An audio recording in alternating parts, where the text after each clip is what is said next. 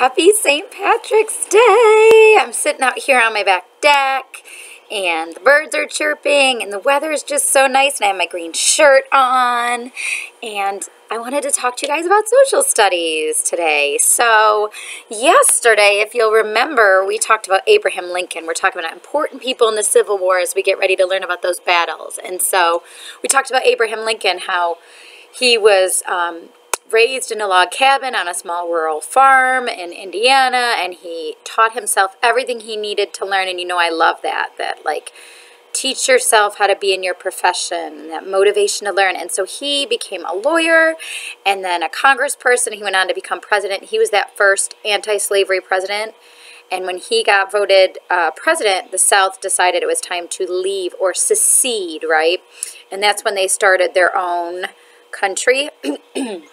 And so today, we're going to talk about, and I'm going to try to do this all week, the counter person, meaning the opposite of each person. So we talked about Abraham Lincoln was in charge of the United States in the North. So today, we are going to talk about Jefferson Davis, and he was in charge of the South, the part that removed themselves. And what I want you to do, if you haven't already, is go into content, that thing at the top, just like you did yesterday. And I want you to pull up the Day 2 PowerPoint, because I'm going to be referring to that. I'm going to tell you when to click through it, just like yesterday.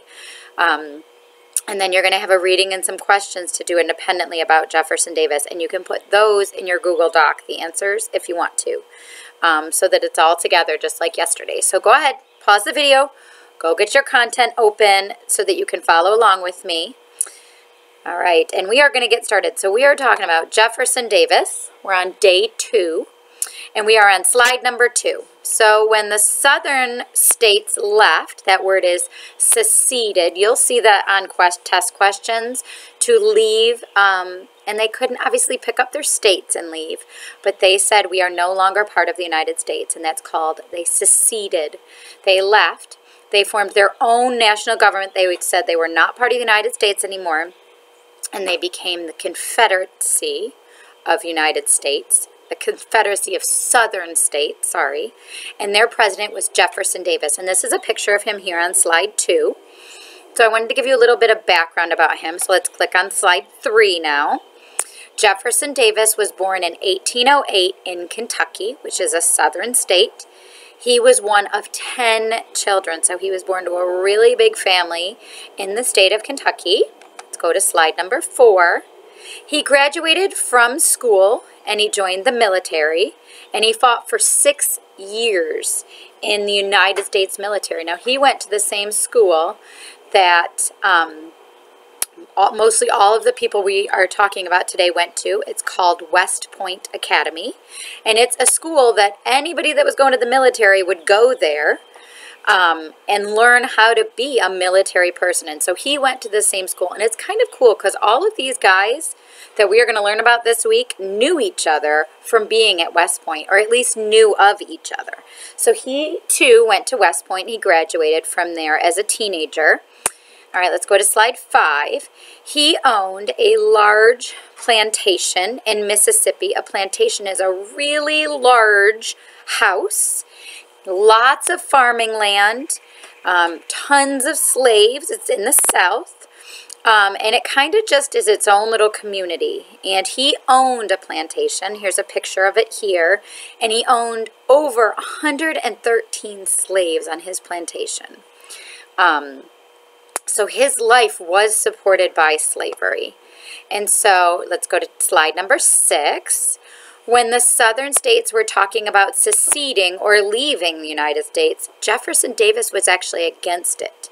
Although he wanted slavery, he thought that leaving the United States was a really bad idea. And so I put this really cool political cartoon here. You know I love political cartoons. So in this picture, it's called the Secession Wagon.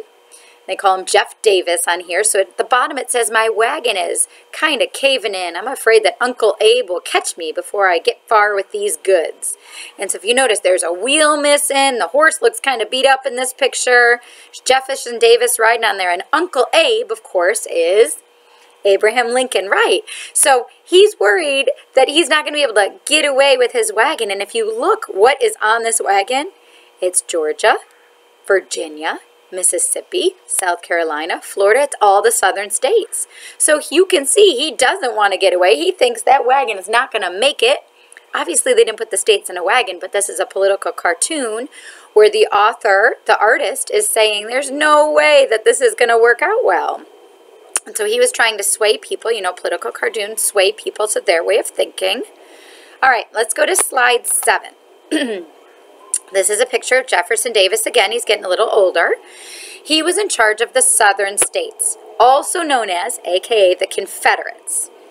However, many people blame him for the southern states losing the war. He was the president, after all, and people have viewpoints on him being president. So go to this last slide, slide number 8. This is Jefferson Davis on the left and Abraham Lincoln on the right. They say that Jefferson Davis was unwilling to let others help him, that he fought with the powerful southern state governors and leaders, and he favored his old friends. He wanted to do what his old friends said, not what the people in charge said in the South. And he had a really hard time getting along with people who disagreed with him. And so there was a lot of issues going on in the Confederacy. And Abe Lincoln on the right just had it all together. Remember, we talked about that yesterday. And so without any of the fighting, these two leaders are super different. And we could easily compare and contrast them with a Venn diagram, but we're not. Today, we're just going to focus on Jefferson Davis. So now, from here, you are going to go back to the Digital Learning Day section under Social Studies, and you are going to see the reading and the questions, and you are going to do that. And I am so excited to see you tomorrow. I hope you liked this video. Take care, guys. Bye.